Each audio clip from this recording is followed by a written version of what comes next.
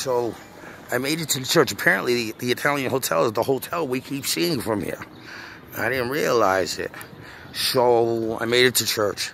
For some reason, I don't know, I got here, things are calm and peaceful. You know, I'm trying to just shed it all and get it all away. But the fact of the matter is I don't know why, but every morning I feel compelled to come here to church.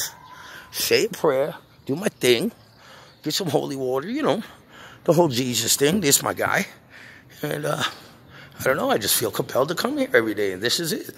Now I got to come for Mass, I guess.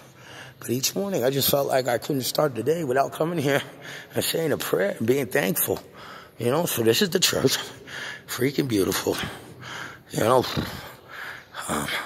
Stations of the Cross, confessional, you know. So it's Catholic. And there's no Catholic persecution here.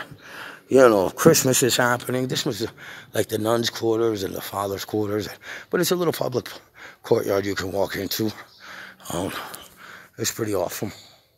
You know. All the houses, you can't even see them. They're so lush. Everything is so lush. So lush. All right, so I'm going to go to the church and do my thing. Catch you at the plaza.